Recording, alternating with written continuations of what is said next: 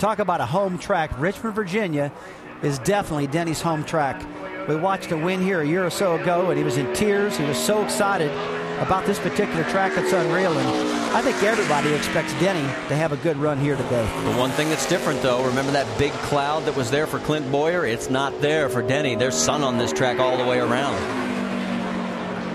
And that's big. It really will be. We talked about it. Take a look at our tracker. I mean, he's over half a second off right now, but we've seen it all day long. This second lap just beat everything in the world. His first lap, 22.32, puts him 25th quickest. Right now he's tracking in between 5th and 6th, now up to 4th. Now up to 2nd as he heads into 3. Can he do it? He's got to have a clean turn 4. Oh, he's got a big run. Could be. Hang on.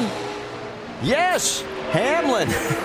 What a pickup in lap number 2. Holy cow, dude. You were absolutely horrendous the first lap and put on the pole the second lap. Not only on the pole, but maybe a little extra special today because this is his home track from nearby Chesterfield, Virginia. And what's it mean to be on the pole here at this racetrack here in Richmond?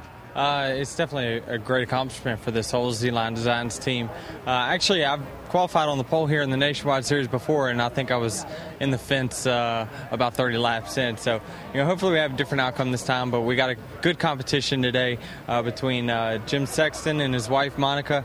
I think Kyle's is Racing for Kids. Ours is the Operation Helmet program, and whatever car finishes ahead of each other, either the 18 or 20, it's either going to go, the $40,000 is going to go either to Jim's charity or Monica's charity. So hopefully we're going to win for Monica. Everybody's going to win in that regard. How about the competition between you and your teammate Kyle Busch there starting up front?